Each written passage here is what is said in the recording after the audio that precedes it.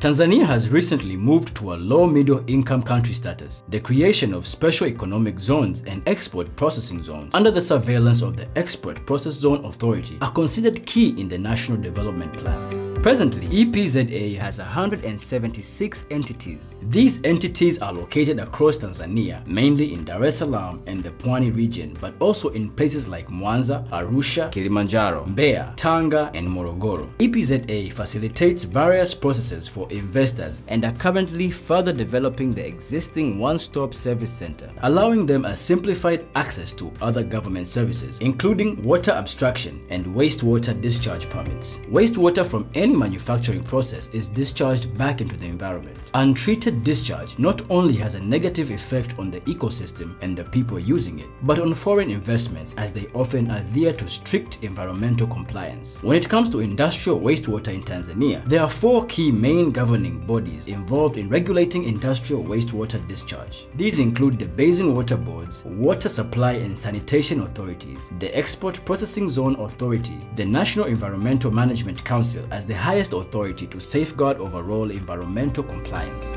When industrial wastewater is produced and discharged, there are handover points, which define the point in the system whereby the water goes from one authority's jurisdiction to another. Often at these handover points, roles and responsibilities between authorities are not clearly defined and gray areas appear within the system and its management. To better understand this, let us take an example of a generic factory located within the Benjamin William Mkapa SEZ in Dar es Salaam. The water required for the manufacturing process enters the factory system either from boreholes, surface water sources at site, which requires a borehole or surface water abstraction permit from a basin water board. Within urban areas, water would generally be provided by a connection to a water main that is provided by the Urban Water Supply and Sanitation Authority, that is DAWASA, in Dar es Salaam. When wastewater from a manufacturing process leaves a factory operating within the Benjamin William Mkapa Special Economic Zone, several scenarios may be presented.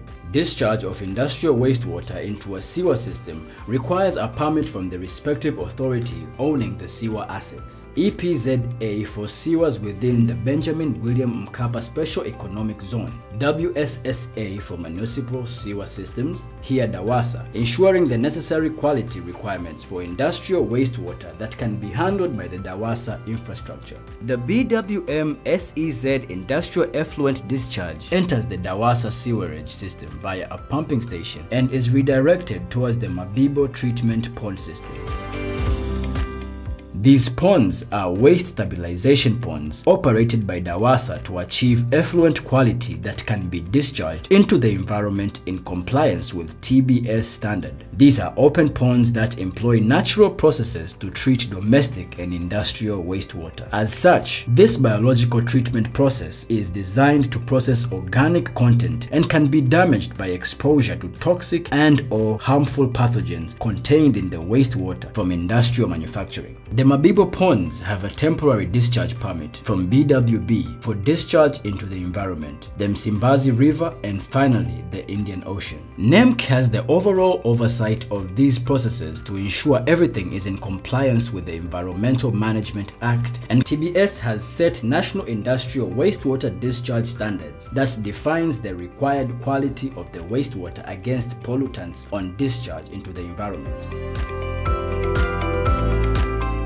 Clarity of regulatory requirements for wastewater discharge with clearly defined processes is paramount for the confidence of investors. The future of the industrial sector in Tanzania looks promising, with a number of ongoing initiatives specifically within the industrial wastewater management section. These are in collaboration with GIZ's and Natural Resources Stewardship Program that exists to promote corporate water stewardship and multi-stakeholder collective action for water security. The development of the Wastewater Discharge Guidelines, an EPZA and GIZ partnership, have recently been approved by NEMC. Through this initiative, discharge permits will be officiated, creating further clarity through these guidelines. Further possible solutions include an overall movement towards a software-based intelligence system that will facilitate payments and revenue within the sector. The Water User Information Management System program is currently under screening, a multi-agency program designed to facilitate abstraction and discharge permit management between the EPZA and the Basin Water Board. With a growing industrial sector, there is an increasing need for an integrated, predictable, and modern permit management system. Continuing to coordinate the relevant Tanzanian authorities and stakeholders' interests is essential to achieve the country's broad vision of its development goals. More specifically, to sustain a competitive economy capable of sustainable growth through developing a predictable environment.